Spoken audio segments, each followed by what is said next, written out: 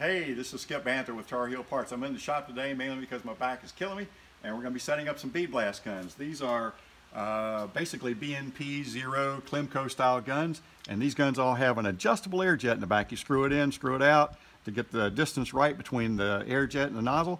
Too close, too far away is not right, but we need to get the proper setup. So what we do is we run air through the bead blast gun and have a vacuum gauge hooked up to it, and we're aiming for 17 to 21 inches of vacuum. If that happens, we know we're going to have a good gun. And this is something to look for. If your compressor is throwing out oil, the air jet will turn black. And then on this, you can see the end's kind of corroded looking. It's not really corroded. It's actually water that's attracted the media. And so there's water coming through this cabinet also. Now, this gun is a lot better than these. These only draw 3 to 7 inches of vacuum, whereas the other is 17 to 21 inches of vacuum. If we can help you with this, give us a call at 1-800-322-1957, and this is Skip Banther with Tar Heel Parts. Thanks.